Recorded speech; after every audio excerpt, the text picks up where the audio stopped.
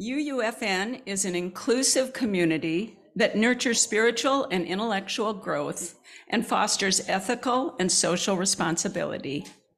If you are a visitor, either online or in person, we are glad you are with us, and we invite you to stay after the service to get acquainted. We welcome your questions and look forward to getting to know you. Later in the service today, we will take our Share the Plate offering as a way to care for the wider world. This month's Share the Plate recipient is Minnesota Honor Tax, chosen by our Land Acknowledgement and Beyond Working Group. For thousands of years, the Dakota Iote lived in and cared for much of the land we know now as Minnesota. Even as external pressures pushed Dakota bands out of northern Minnesota, the Dakota continued to maintain traditional villages, hunting and gathering grounds, and travel routes throughout the area that stretches south across Minnesota, from Moorhead to Cambridge. Through treaties, wars, and broken promises, the United States took that Dakota land as its own. Today, we who live on the land can recognize and support the enduring sovereignty of the Lower Sioux Indian community by contributing to this honor tax. The tax is a voluntary payment made directly to the tribe. During the offering later, you may put cash or a check in the basket or donate online from our website. Simply write, or if your check is your pledge, simply write pledge on the memo line. There will also be instructions on the screen during the offertory time. I call your attention to the announcements in your order of service and your weekly email. There you will find more information about the following. There will be a special business meeting after the service today, at which time members will vote on whether to launch a capital campaign for a building addition. Non-members are welcome to attend, but only members may vote. Nita Wolf will be leading the RE group this Sunday. You can see the bulletin to learn more about that. For anyone who has not yet uploaded a photo into their Breeze account, Paul Krause has a camera to take your picture, and on your approval, we'll send it to you and John Owens. If you need assistance, John can upload your photo to your profile in Breeze, so we have pictures of everyone in our online directory. Photos can be taken today. Join us next Sunday as Reverend Sarah Smalley presents a message titled Transforming Church. Unitarian Universalists are considering adding transformation as a core value. We adapt to the changing world. We covenant to collectively transform and grow spiritually and ethically. Openness to change is fundamental to our Unitarian and universal heritage. Never complete and never perfect. What does this mean for how we might transform and be transformed by our faith, especially if we let go of the pressure to be perfect? Again, welcome to the Unitarian Universalist Fellowship of Northfield.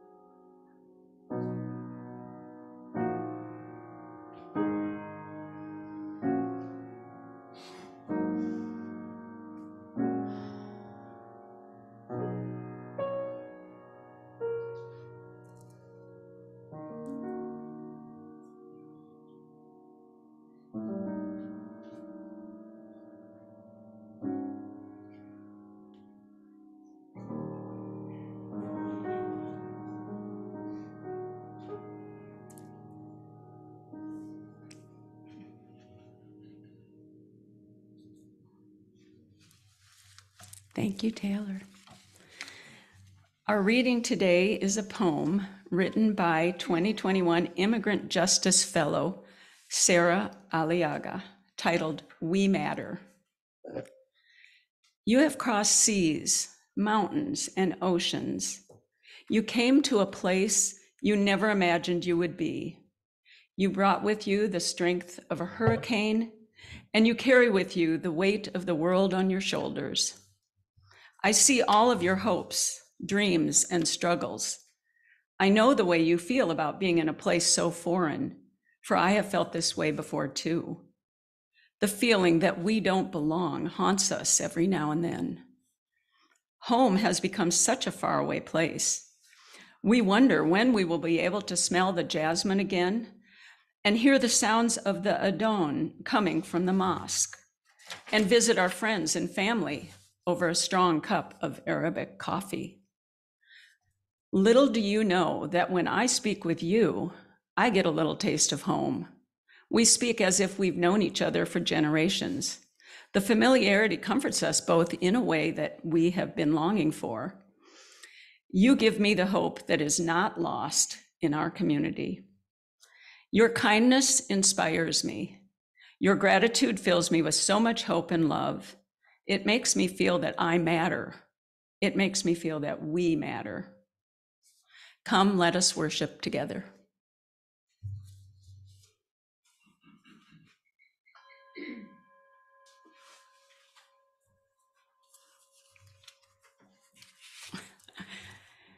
The flaming chalice is the symbol of the Unitarian Universalism.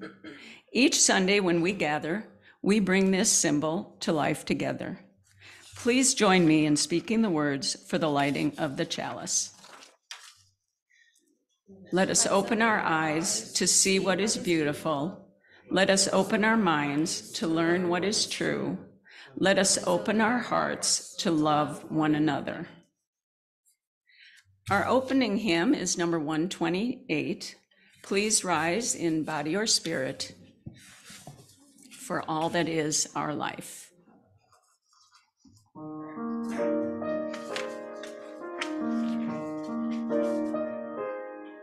For all that is our life, we sing our thanks and praise. For all life is a gift, which we are called to use to build the common good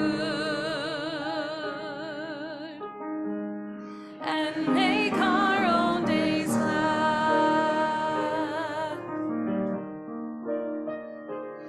For needs which others serve, for services we give, for work and its rewards, for hours of rest and love, we come with praise and thanks.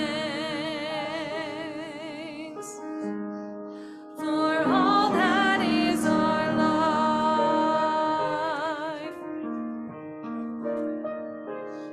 for sorrow we must bear, for failures, pain, and loss, for each new thing we learn, for fearful hours that pass, we come with praise and thanks.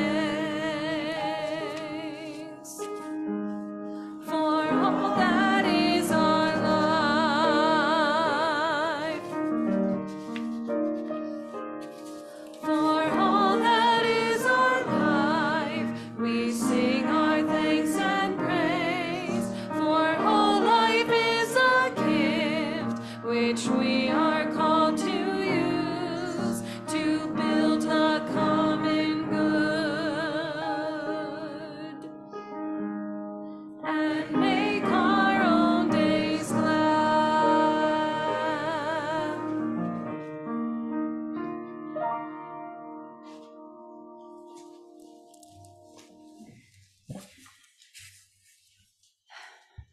I invite you to allow yourself an unhurried breath.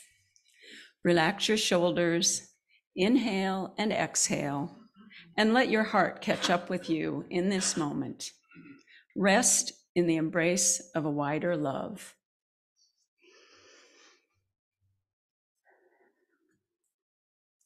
In the presence of this love that holds us all, we use our chalice flame to light our candles of community. We light our first candle as a blessing for the wider world. We know too that the details of our daily lives are sacred and important. We now light a candle for all the simple joys that are sustaining us. And we light another candle in honor of the sorrows and hardships we might be carrying. Our first more candle in honor of the joys and sorrows we carry in our hearts, but that have not been spoken aloud. And we move into a time of silence. May the truth of your heart be reflected in these flames.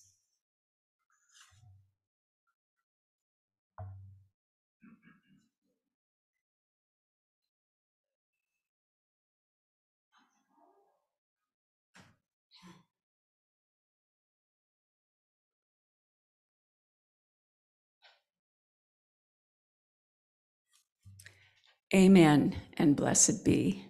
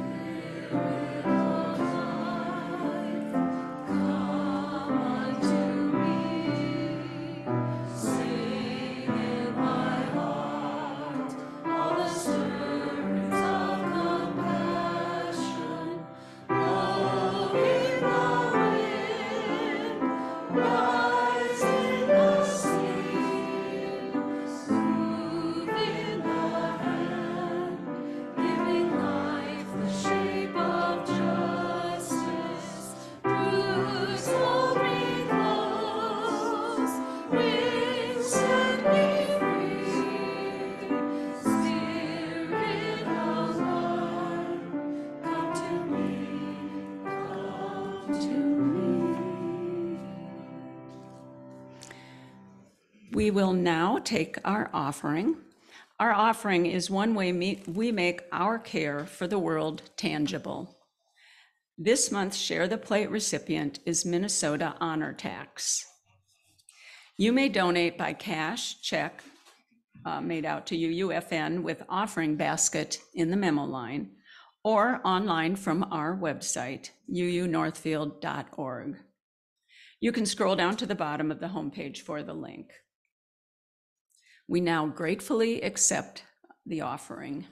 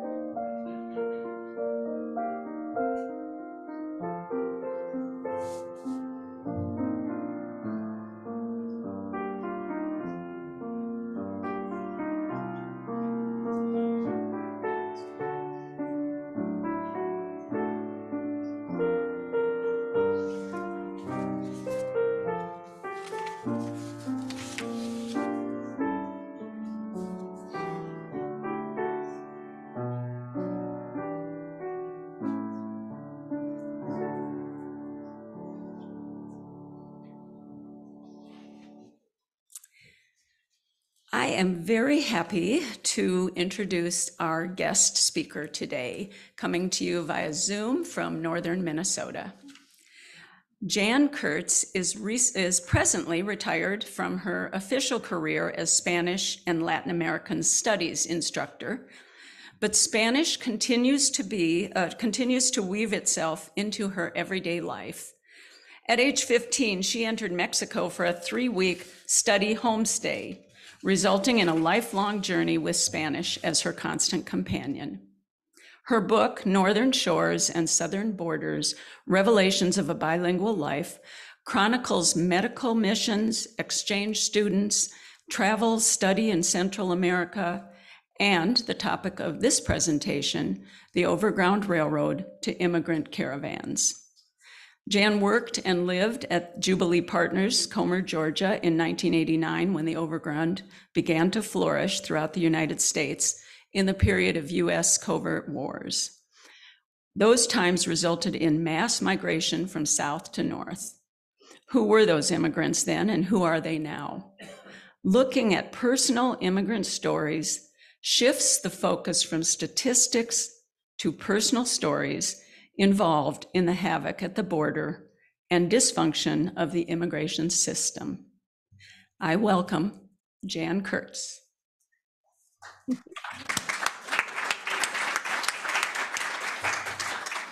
Okay. Hola, muy buenos días. Es un placer estar aquí con ustedes. Yes, I am Jan Kurtz, and it is a real pleasure to be with you here today. I thank first Carol for the invitation and her whole team for making this possible. So at this point, are we all good technologically? Yes. Yes. Okay. Because I'm looking at a wall. Anyway, as per the introduction, somebody just walked by. As per the introduction, I have had Spanish be the major thread throughout my entire life, which actually brings me to you today. And the stories come from my being literally and figuratively called into certain circumstances. So today I am going to, I guess I will call it the itinerary for our journey today is a very quick look at what produced the situation that we have today, meeting some of these people from my work and also the most recently arrived, and just where you are on this journey of learning. So would you please start these slides? And the one of the bus. Okay, meeting the immigrants. I'm calling this transformations to fit into your theme because I don't know how an immigrant is not transformed by every step they take. And once we have met them, our life also changes. So to the quick history, no, I'm not going to take you all the way back to Columbus, but do know that that's kind of where this all started. Instead, I'm going to take you to 1979 and the quick history whereby the Sandinistas of that time rebelled against the 40-year dictatorship of the Somozas in Nicaragua. And what resulted was a Reagan-era covert war between the Sandinistas and the Contras. Some of you lived through this, but we can't pay attention to everything. So many people started to believe at that time that the communists were coming and that if one Central American nation, in this case Nicaragua, fell, then all of the rest of them, like dominoes, would also go to communism until they reached our borders. And mostly this overlooked a great deal of the politics and the economics of the time, because for not just decades, but centuries, the oligarchs were not really paying good wages to the workers on their plantations. The government in place was pretty much backing these oligarchs. The Catholic Church, and this is very simplified, basically said, well, if you wait until heaven, you will get your reward. Whereas, and I think you're familiar with liberation theology, there was more of a no, we deserve to have good things on this earth and this life as well. So we have some competing situations going on that produced massive, violence. And because of this, just one example, in El Salvador at this time, 14 families owned something like 90% of the land and the economics. And in that country alone, 70,000 civilians were killed. So people started to flee northwards. Slide 2. This is a group that now, since it was from the 1980s, don't they look like a bunch of hooligans? But anyway, this was the group that I worked with in Jubilee Partners. And at this time in our US history, a lot of people locally, talking about US, were very much opposed to the politics and what was going on in Central America, and some went to Witness for Peace and were on site. But I chose not to take my son into Central America, but this was a way that I could be much more active in the cause than simply writing to the government people in charge. So at this time, the Quakers with Jim Corbett began really reactivating something that was called the sanctuary movement. And the sanctuary movement dated back to Old England when people who were running from the law or running from the government could, in theory, go into a church and be safe until they left the church. The sanctuary movement, as being resurrected from the Quakers, was not accepted by the United States government. So many people in churches and just, I don't know, from grandmas to pregnant women to anybody who helped a person coming across our borders was open to, well, jail time, fees, and just not violence in this country, but it was not allowed. And so the sanctuary movement was considered illegal, but the Overground Railroad became a legal way for immigrants to pass through the United States on their way to Canada. Canada had a project called Proyecto Canada, whereby people arriving would have 1 year of housing. They would get English or maybe French, I don't know. But anyway, language lessons. They would have job training. They would be given certain jobs, and they would be integrated, hopefully within a year's time, into the Canadian lifestyle. So it became legal for people to help in the transition from the Texas border to the Canadian border.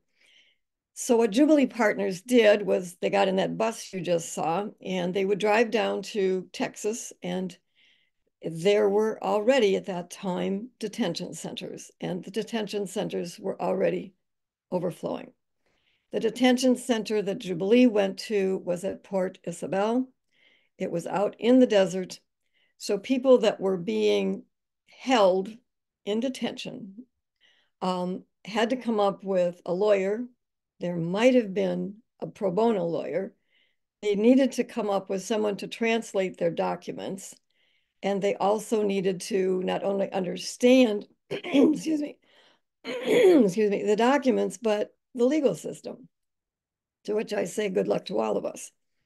So it was very, very difficult. And some of them were allowed, because their story was bad enough to be accepted, to be good enough, to go on the Overground to go to Canada.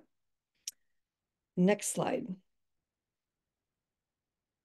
And some of the people I met are here, and I am not going to read this for you, but Dominga was one of my favorites, and she ended up following her teenage son, Renee, all the way to the United States. They, well, with the reading a little bit, it was very common for the government, and this again is El Salvador in her case, to just go through town sometimes, and if a child, a boy, looked like he was tall enough, and maybe he would be 13 years old, they would be forcibly recruited, taken off into the jungles. Some very bad things happened to them to warn them what would happen if they ran away AWOL. But one day, Renee and one of his friends were ordered to go through a town after an attack and clean up any of those that had not been killed outright. And at this point, they held back and decided to make a run for it.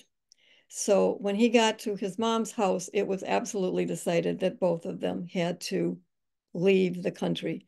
And it took them about 6 months and working jobs and walking and buses to get to the border, where they turned themselves in and were locked up at El Corralón. Next slide. Here's Dominga in one of her high moments. She was just given a pair of glasses and she could see again. She's just ecstatic, and she also got a new apron. The women working here with her also came through the border, but in different ways. The younger girl there came with her family, and her father is pictured in the bottom with one of her brothers. And they had family in Pennsylvania already, so we're trying to get through to be reunited. And there were some reunification programs at that time. Jaime, who is down at the bottom, and one of the fun translating things is we had to translate what it meant in English to say that they cut the cheese. You just think about that a moment, but not too long. Just a translating moment. But Jaime was working with the underground student newspaper. His office was raided. He decided to leave. And by association, his fiancée, Imelda, had her apartment raided. And to protect her family, she felt that she needed to leave. And later on, then they reunited at Jubilee Partners and were sent on to Canada. Next slide. This family is pictured on the day that they were leaving for Canada, the whole lineup there. And I don't know, Carol, if you recognize Carol and Bob, if you recognize me over there with my very short haircut and my son next to me in the blue t-shirt. But Myra and Marilu and many children have made this excruciating trip. And all of these trips started with some act of violence and absolute fear. I just really want to point out that when we talk about economic or political refugees, I don't know how to separate those because the politics make the economics.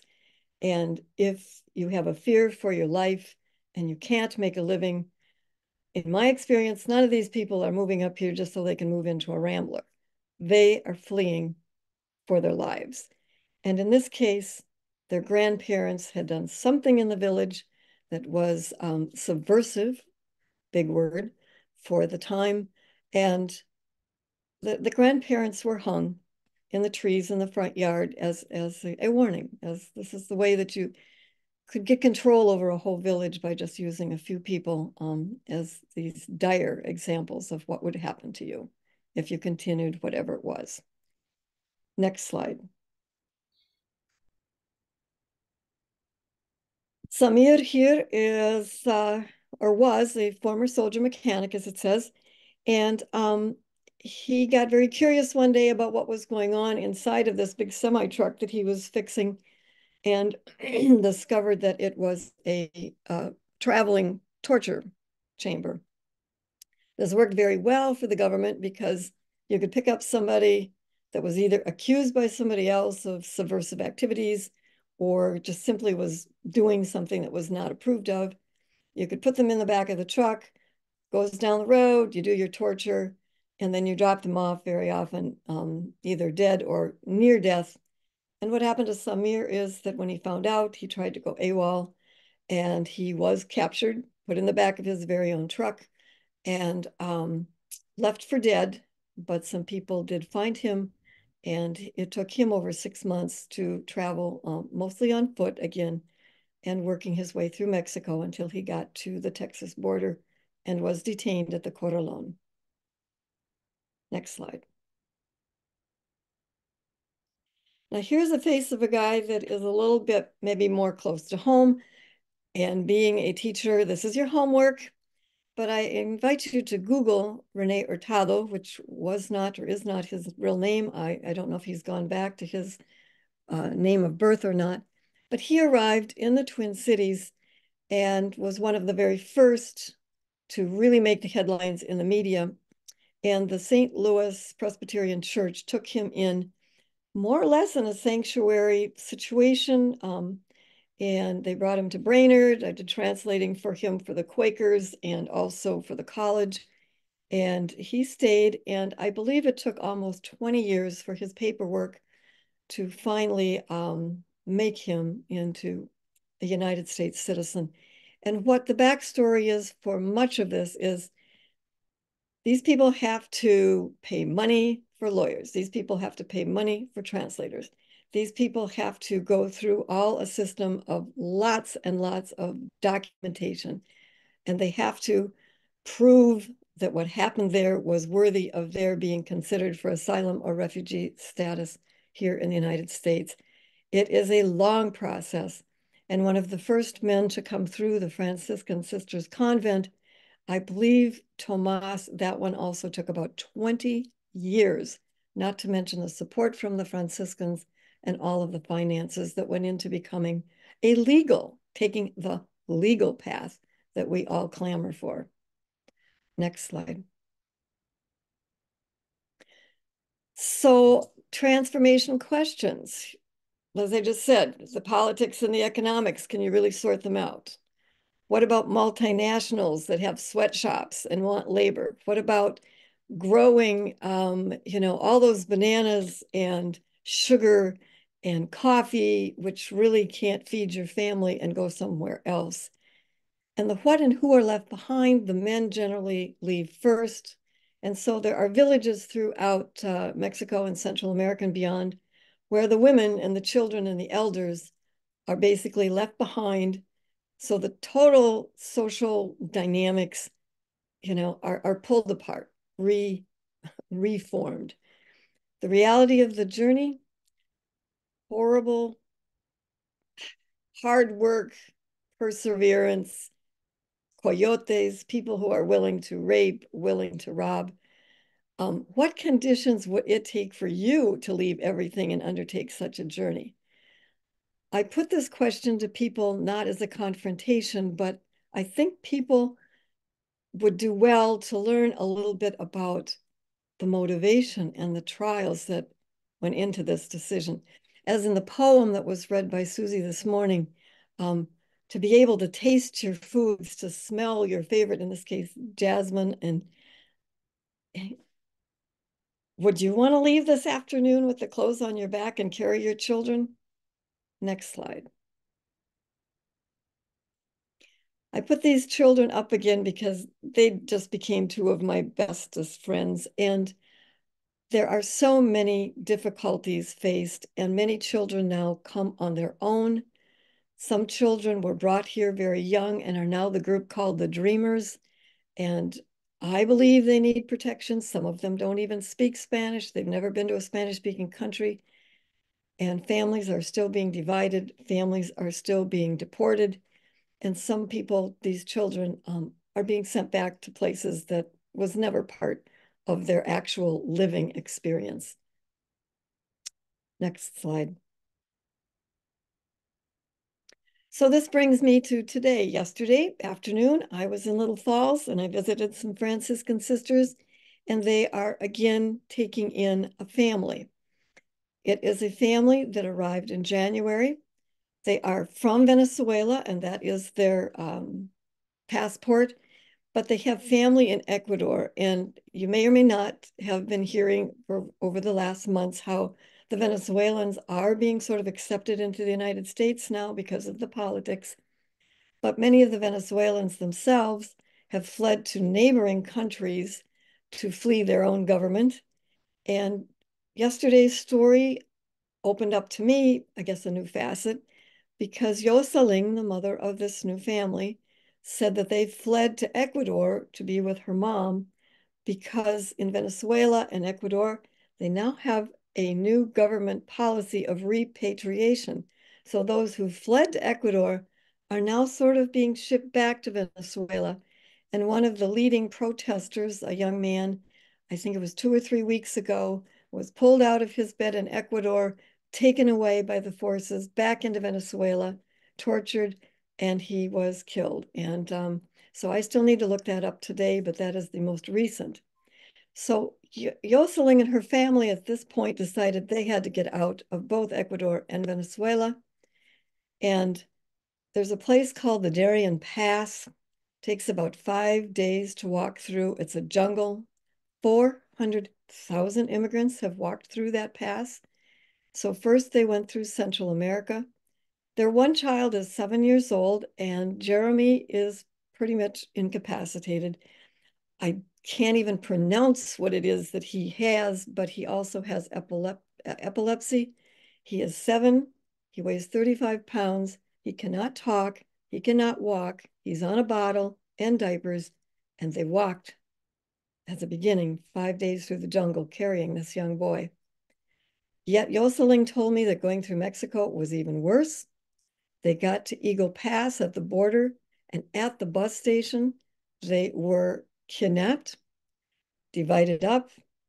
It cost them $3,000. They had to get $3,000 together between family members in Venezuela and Ecuador. Everybody scrambled. They paid the kidnappers, and at that point, the Franciscan sisters that work on the Texas border came in contact with them and became their sponsors. So presently, they are being housed by the Franciscans. The kids are in school. They're all taking English classes. Jeremy needs medicines. Yoseling just got glasses this week because while being kidnapped, she ended up sick and had a very long and high fever, and they feel that it has damaged her one eye. And they just want to work. They want to pay off the kidnappers. They want to start this new future without being, pending on everybody else's goodness. And they have a lawyer, and they're going through the asylum process. But it takes, as you now know, time. Next slide. So how do we react? What do we do? Oh my gosh, this includes, I don't know, their mental health. This includes their inability to get anything going while they're waiting for the systems to work.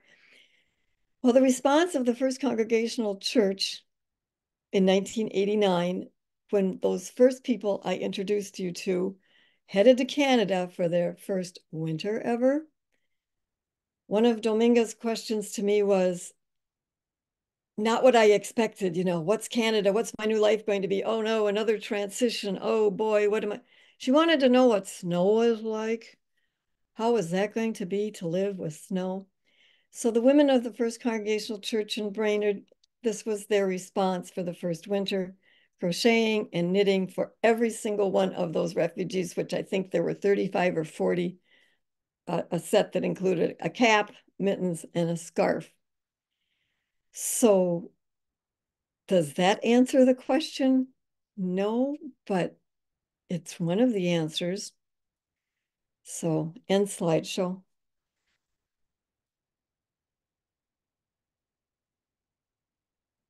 So today, I'm hoping that if this has not been on your radar, that seeing, although not totally meeting these people in person, gives you some of the stories and some of the faces that the media is not presenting. With the theme of transformation, I looked up, let's see, the synonyms to transformation, and renovation was one. So I would like to see the immigration laws in this country and policies renovated. It is broken, as you have heard. We need policy changes, I believe, and we need to understand the root causes and how we are involved and have historically been involved in what has been going on to create these situations. Change.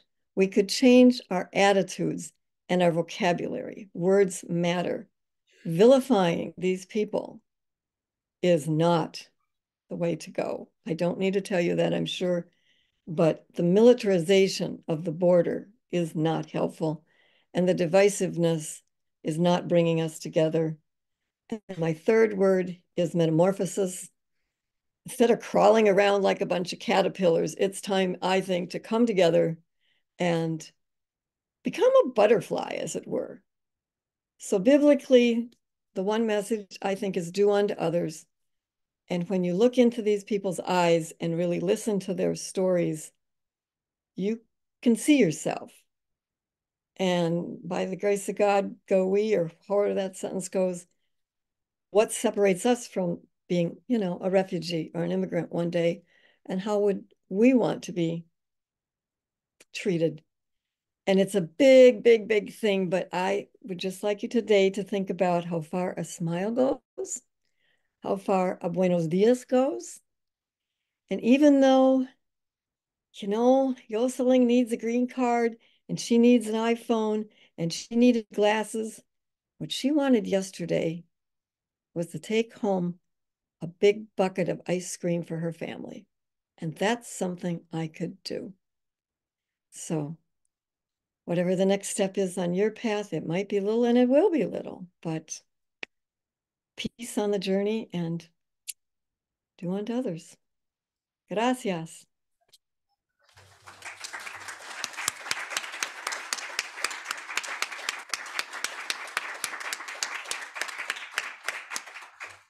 Thank you so much, Jan, and thank you for the work you do with immigrants. Our closing words, I don't know if the mic's on. It is, okay. Our closing words today are from Jean Ricard. We have a calling in this world.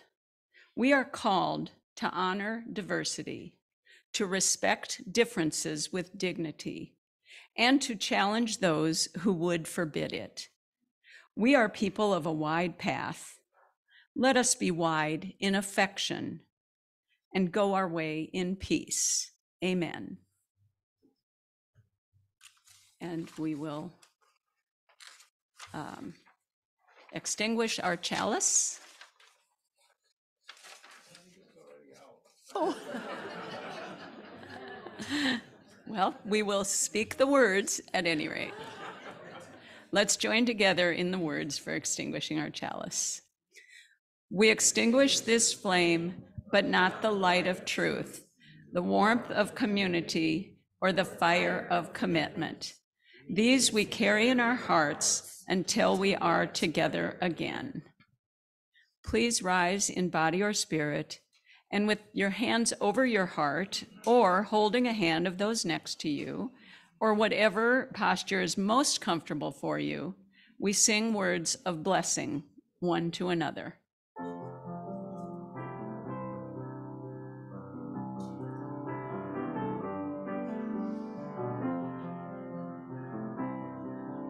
May the lofty sun shine upon you.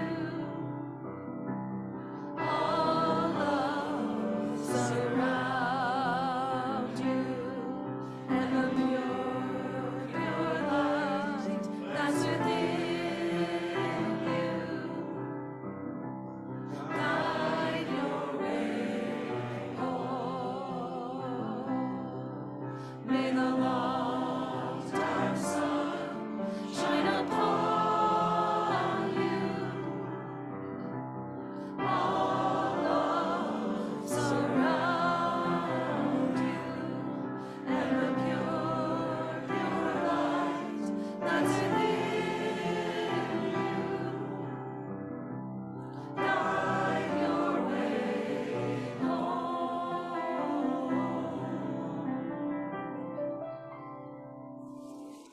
Go in peace.